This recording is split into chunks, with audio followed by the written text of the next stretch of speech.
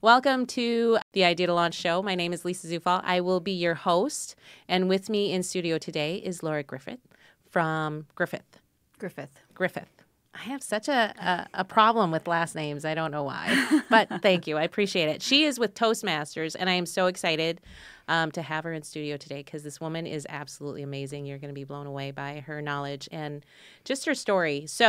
But before we get started, I want to say a special thanks to our sponsors, Studio Americana. The studio that we are in right now is a professional podcasting studio in the Twin Cities. For anybody who's had that dream of, hey, I want to get out there and I want my voice to be heard, this is a great place to come. And right now, if you call up Ian, the owner of Studio Americana, and let them know that Idea to Launch sent you, you will get a free demo day, which basically includes 1 hour in the studio, and he will help you get that set up. You can call him directly at 612-272-7970. So those of you who, again, are thinking about doing a professional podcast, Studio Americana over here in Golden Valley, Minnesota, it's a beautiful studio. Ian is highly professional. This place is rocking. So we thank our sponsor, and give them a call. Tell them Idea to Launch sent you. You'll get a free demo to try it out and see what you think.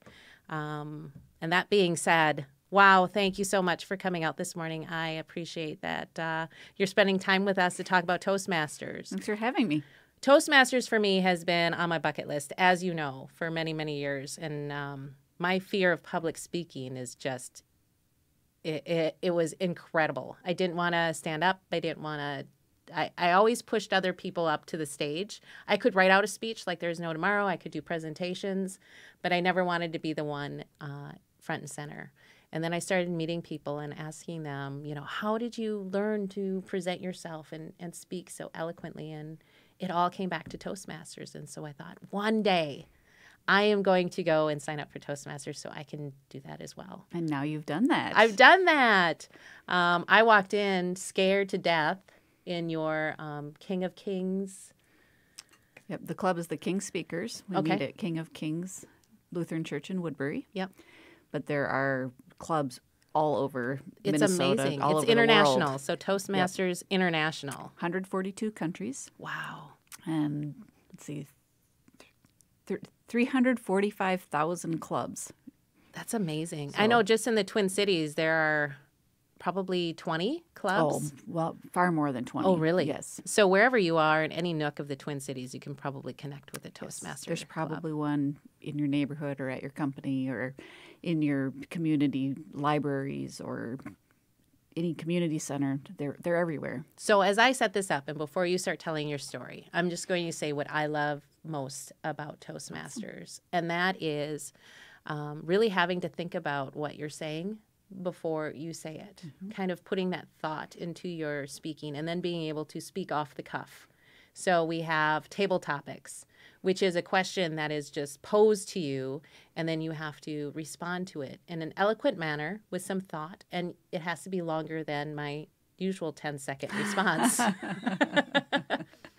And that pushes you to really start and pause and think about what it is that you want to say and how you want to frame that up. And I think that really helps. For me, it helped kind of frame up how I wanted to present myself. Mm-hmm. And when I came to do this podcast for Idea to Launch, I credit a lot of it to what I've learned through Toastmasters. So with that, I just want to say thank you, because Laura is the best. She truly is. And if you get to see her in action, and if she does one of your reviews, I mean, I'm just blown away every time you do one of my reviews. Not only does she pump you up, but she also gives you active, actionable steps that you can take to improve your speaking abilities. And I've stopped for the most part saying ums and ahs, but you have gotten much better. Yes. I don't think it's just me though. I think it's that Toastmasters program is set up. Our meetings to follow a general flow.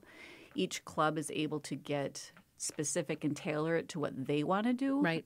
But Toastmasters International puts up together the program that says you should do those prepared speeches and that you should do those table topics. And then they give you tips and tricks on how to provide evaluations. It's amazing. It is. So it's a toolbox. Yes. Full of things. And I like it because being an entrepreneur, it helps me when I'm speaking to people one-on-one to presenting at a meeting. But let's go back to your story. And there might be somebody out there who has no idea what Toastmasters is and what their purpose is. So let's start there, and then we'll go over to you and how you got started in Toastmasters and how you became the guru. Well, Toastmasters International began like in 1924 with somebody who just wanted to improve public speaking.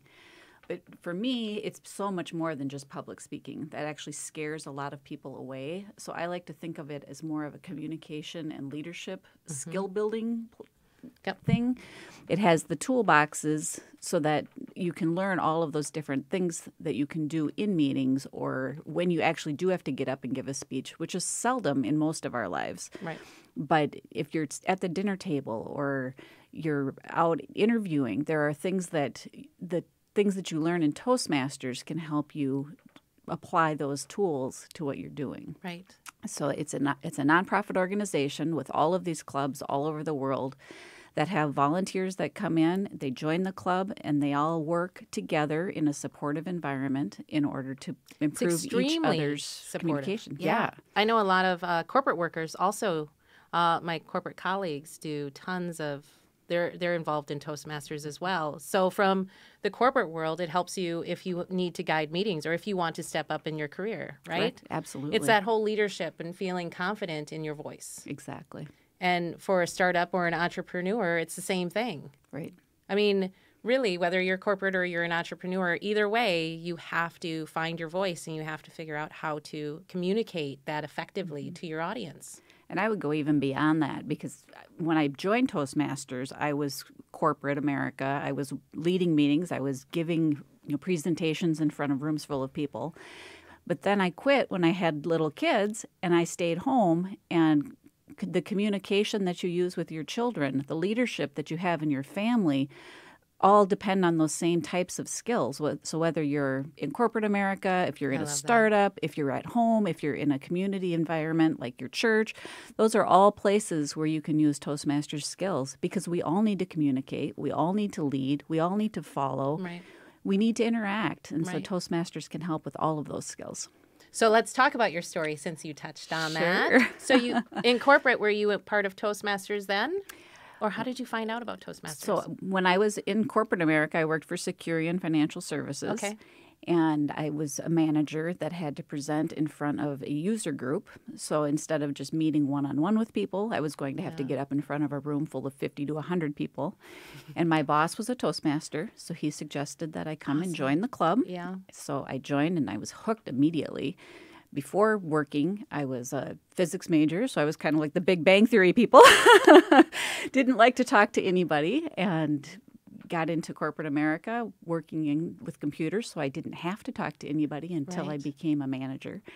Those skills transcended well beyond that, and 19 years later, I'm still doing Toastmasters and working with different clubs and working with different people, working with middle schoolers, teaching everybody how to speak. You're working with the school-age kids now and helping them, just introducing them to kind of the Toastmaster way. They basically get through their first 3 speeches during a 9-week program. Wow. I think that's critical for our kids today. Absolutely. When they spend all their time on texts and these short messages where they don't have to think beyond those 3 words, they need to be able to think about what they want to say and how they're going to say it and how to use their voice and their gestures in order to improve their Toastmaster or their speaking. Right, their communication skills. Because you can be the brightest star on earth, but if you cannot communicate what it is that you're thinking or where you want to go or what you have, nobody knows it. Yeah. I had another Toastmaster say to a girl in one of these situations, what you have to say is important. Yeah. And that always has stuck with me because every one of us has a story to tell. And if we can tell it in a good way, people will listen to us and they'll understand what we're trying to say. So you have been in Toastmasters how many years? About 19. Okay. This is why she's so awesome. 19 years. Have you been part of the Kings? The first club that I joined was Mutual Voices. That one runs out of Securian in St. Paul, and they're still an excellent club. Then I mentored a club that was in Energy Park, Okay. Toastmasters on a Stick, because they're the closest club to the state fair.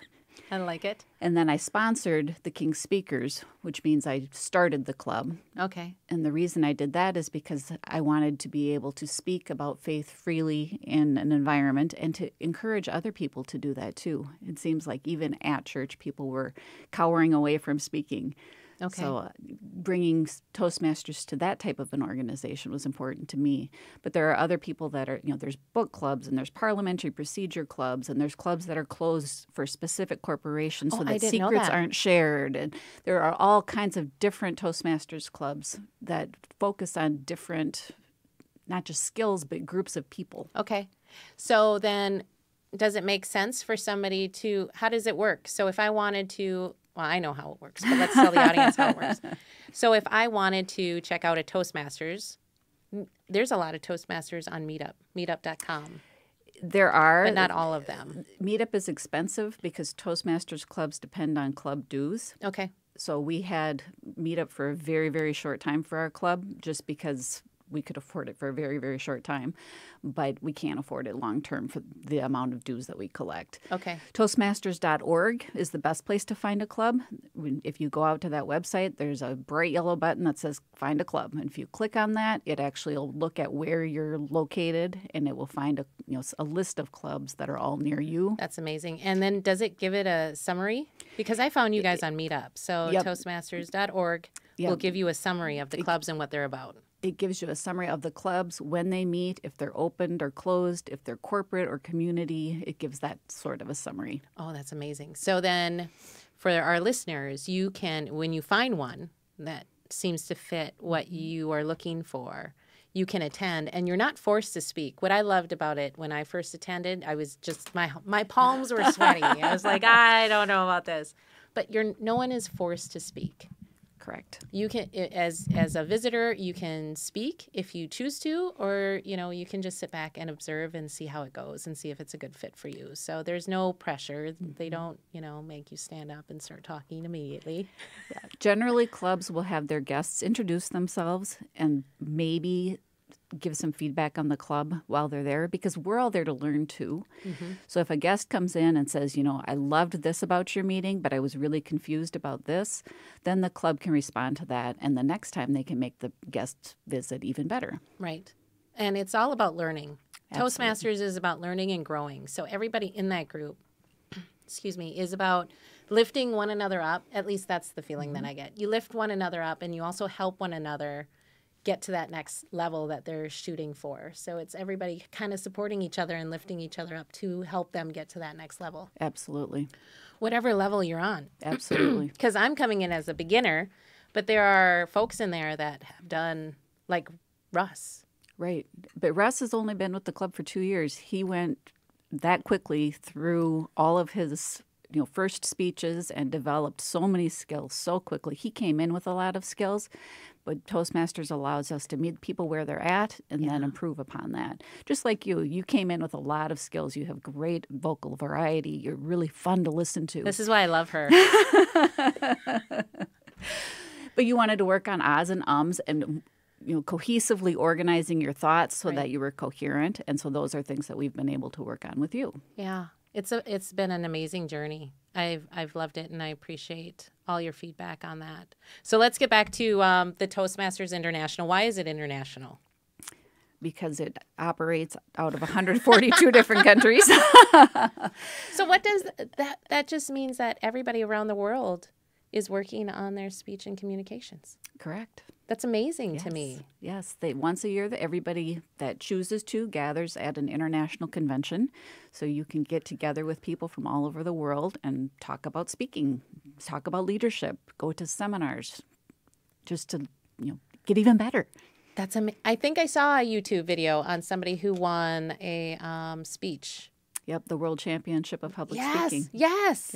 And I they're- thought, wow, he was incredible. And all I remember is he came out smoking a cigarette, and I'm like, what are you doing? But that was part of his stick, absolutely. his communication. Yeah. By the time he was done, I think everybody was standing and applauding him because he he turned the tables with his speech. Right. You know, you thought he was coming out doing one thing, but then he ended up just inspiring so many. Yeah. And I don't even remember what it was about. All I remember is seeing him going, that's amazing. So that's really cool. I love that. So the other benefits that Toastmasters has to offer, besides communication, it's networking as well. Absolutely. There's a networking piece to it and getting to know one another, people in your community or people that you work with. I think that it really lends to that because the speeches that are given and the table topics that are answered depend on people's stories. Mm-hmm. So they share the stories that they want to share in a way that you understand them at a deeper level. And it's fellowship. It is. I know with the Kings, it's a fellowship. Yes. Corporate clubs are a little bit more corporate-y. Right. They might focus on technical presentations more. They might focus on delivering a research paper more. A faith-infused club like ours, we're really about speech, communication, fellowship, bringing a group of people together. There's a parliamentary procedure club in the Twin Cities that really focuses on Robert's Rules of Order. So they're teaching those people how to really lead a discussion and have discussions that follow those rules. Depending on what you're looking for, there are so many clubs around. So that means if I want to run to office or if I want to be a delegate or if I understand how the rules work. Exactly. Because I went to be a delegate. Oh, and I had no idea what they were talking about. Like, I don't know. But yeah, that's something too. If you are running for public office, mm-hmm. whether it is your local mayor to the governor, I mean, if you can't put a sentence together, no one's going to vote for you. Absolutely. And I think now is a time when ordinary people are kind of deciding whether or not they want to take that leap of faith and help change the conversation. So if that's something that is in your heart, you might want to check out Toastmasters to help refine that so that you can talk to the people, right? Absolutely. On their level. Yeah. As we talked about, Toastmasters really does have that public speaking aspect to it, but it also has general communication aspects to mm-hmm. it. And the table topics questions that you alluded to are questions that one person comes up with at a single meeting, and then you respond for 1 to 2 minutes. You can tell the truth. You can spin the question. You just need to respond. And so what it's trying to get you to do is to think on your feet and then put together a mini speech that you deliver in 1 to 2 minutes. A lot of people learn how to stall. And they learn all of those tricks that help you to pause and then to keep your answer short and simple. Right. Who is the lady? What's her name? Attracta. Attracta. Attracta is an amazing, talented woman. Absolutely. At our last meeting, we didn't have a speaker. The speaker that was scheduled, for whatever reason, didn't show up. And she did a speech on impromptu speaking. And she did it impromptu. She did it impromptu. I mean, she just stood up there and she went for it. And her speech was so coherent. It was so beautiful. The way that she put together the pieces right there on the spot. And she would take her pauses. And you could see her thinking. But as soon as her mouth opened, she would take you on that journey. Right. And it was okay. Absolutely. I mean, some people think that those pauses when you're talking or when you're speaking are uncomfortable or awkward, but sometimes it's just to give it that extra touch or to give you that time to bring up that next point. Yes, so many of us fill our pauses with ahs and ums because we don't want to lose control of the speech. Our mouths don't work as quickly as our minds, or sometimes our mouths work more quickly than our minds, right. And we don't know what to do with that extra space. So we insert an ah or an and that really does affect our speech. If we use those ahs and those ums a little bit. And so's. And so's and ands. There are all kinds of things that we insert. Right. If we use them just a little bit, they don't become distracting. But if we use them a lot and they become a real crutch to us, then it really interferes with our message and we're not able to get what we want to across. It's amazing. I didn't realize that I had a problem until I think it was when I visited and I heard, what was it, the word master. So there's different roles at Toastmasters. So your organization will have, now you help me out here, we'll have the word Toastmaster. The Toastmaster is the MC for the meeting, mm-hmm. and that person facilitates the meeting. They do a lot of work behind the scenes to get the meeting set up and to make sure those roles are filled. And then they get up during the meeting, they set the tone, they make sure that people are coming up, they lead clapping, which we do an awful lot of just as an encouragement thing. Right. And then the word master is what we've given to the title of a couple of different roles. You can break them up to an accountant and a grammarian, but we like combining all of those things because that person is focusing on your language. They're counting, not in a bad way, but they're counting your ahs and your ums. They're counting your connectors. Some people will come in and they'll do an entire speech that's literally one sentence. They don't take a breath. They don't use a period. They use an and. So instead of saying, I went to the park, I walked the dog, they'd say, I went to the park and I walked the dog, which is fine for 2 sentences. And then I got a haircut, and then I went for ice cream. Exactly. So that's what the word master focuses on.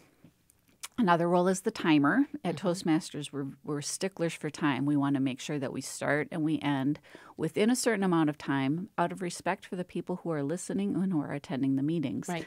How often do you go and listen to a speech that just goes on and on and on, and you're like, oh, I got your point a long time ago. So we're learning to make sure that what we say is being said, not just quickly, but in a good amount of time. Yep. And in a way that's, has a good opening and a good body and a good conclusion so that we have some good coherent, structure. It flows, the structure is there, you get the point. Absolutely. And it tells the story, so you're engaged. Right. There's actually a YouTube video out. Robert? Is it Robert? It's a Kawasaki.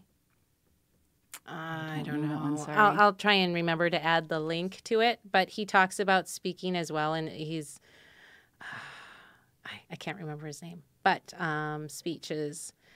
He talks about one, and his is amazing, the way that he talks about it. He used to work at Apple. Now he's Mr. Startup Man. I think he's a co-founder or investor in Canva and a few other things. He's a dabbler.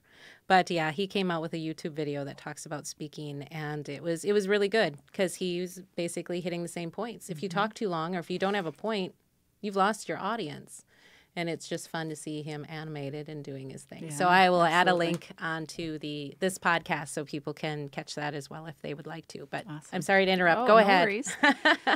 Obviously, we have speakers. Those are the people that are preparing a message that they want to present, and the message can be absolutely anything. The first projects that you work on are working on those fundamentals of speaking, so things like using your voice and using gestures. And then beyond that, once the speaker's has finished those 10 speeches, then they can go off and explore things like communicating on television or speaking to inform or speaking with humor, entertaining. There's a whole bunch of different focuses that people can take on. Right. And they all are a different aspect of speaking. After the prepared speeches, we typically do our table topics section, which is all about those impromptu questions. And I think those are the funnest part of the meeting, just because, Me too. One, you don't know what the questions are going to be. You don't know if they're going to be easy or hard. You don't know what the responses are going to be. I love the responses. Yeah, they're always entertaining. Sometimes the questions are very off the wall just to get you thinking. Mm-hmm. So much of Toastmasters is practicing what you're going to use in another situation. So if we can make it harder than what that normal situation is going to be, we can prepare you better for those situations that might come up. I love that. And it's so true. Yeah, I really believe it is. And then our evaluators get a turn. The evaluators are the people that are providing feedback. They're sharing what they saw in the speech, mm-hmm. how they were impacted, what things they thought the speaker did very well, and then challenging the speaker to improve upon whatever they just did by adding something to their speech or maybe restructuring something in their speech, giving them some ideas for the next time so that the next speech is even better. Yep. And I love that because they're actionable items, and my evaluations or my evaluators have always been very... It's a kind critique. In other words, you're walking away feeling even stronger than when you walked in that day.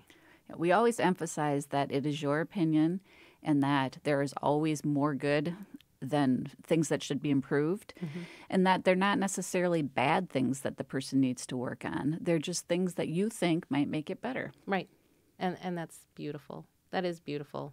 Is that it? Is that all the rules? We wrap it up with a general evaluation of the meeting, and that person evaluates everybody else besides those speakers who have just received evaluations, so that our Toastmaster can learn to facilitate better, and our timer can learn how to use the timing tools better. The Wordmaster can learn to focus on better uses of the English language. Okay. So everybody is learning. Yeah, that's awesome. And for our startup community, the reason why I asked Laura to come in here is simply what we've talked about. If you are an entrepreneur or a startup and you are looking for a way to fine tune your communications, or even you're thinking about pitching to an investor, you better refine your speech, your communication strategy, and the best way to do that, and your leadership skills, right? Yes, and the other thing I was going to say that we haven't touched on at all is that one of the things we look at in Toastmasters is who our audience is that we're speaking to. And as a startup, you're speaking to your customers, you're speaking to your employees, you're speaking to your investors. Those are three very different audiences. Very different. So your message needs to be different for each of them. Exactly. And Toastmasters helps you to think about what that message should be for each audience. That's awesome. So how can we help you? How can the Twin Cities community, the Idea to Launch followers help you and support you? I think that Toastmasters is known. If you talk to people, there will be people that know about Toastmasters, but just be aware that it's out there. A lot of corporations are huge sponsors of Toastmasters. When I was at Securian, they were a great sponsor. They provided. I know 3M is as well. Yeah, and so corporations can provide space, they can provide materials, they can pay some of the fees. The communities can provide space like King of Kings does for us. Right. There are different things that different organizations can do for Toastmasters. But then Toastmasters clubs need members. New members keep a club fresh. They bring in new ideas. They add layers upon layers to the club itself that make it a much more interesting club and fill those roles. We typically have 10 roles to fill in every meeting. If there are only 5 members, then we end up taking on more than one role, and we can't focus on learning a particular skill. We have to try to learn two. Right. So get involved. Check it out. At least check it out. I mean, I was just amazed. And I appreciate your group so much. Thank you for starting it. Oh, we enjoy it. I'm so glad you joined us. It's one of my favorites. And it's called The Kings. The King Speakers the is King the one Speakers. that King of Kings. I just know where I need to be and when I need to be there. The King Speakers. And it's in Woodbury. So if you want to check it out, come join us Thursday nights. 7 o'clock. 7 o'clock. We'll be there and we'll be having some fun. Let's see. So that's how people can get involved, or going out to the Toastmasters.org website, finding a club that's closest to them. Absolutely. What fits their needs and what they're looking to get out of Toastmasters. Just get connected. I think the biggest thing for startups is getting connected, tapping into the resources that are already at your fingertips. The one question that I get asked a lot is, I don't even know where to begin. Well, just start somewhere. Yes, and Toastmasters is a very inexpensive way to get started and to build skills that you'll use not just in business, but in your life. In life. I agree with that. Oh, Laura, thank you so much for coming. Thank you for having me. I'm so happy she's here. She's fantastic. If you get a chance to check out Laura at the King Speakers in Woodbury, go check it out. We'd love to have you. Thank you so much. If you like this podcast, please subscribe. Like, share. We appreciate you, and we appreciate being here. Thank you so much, and have a great day.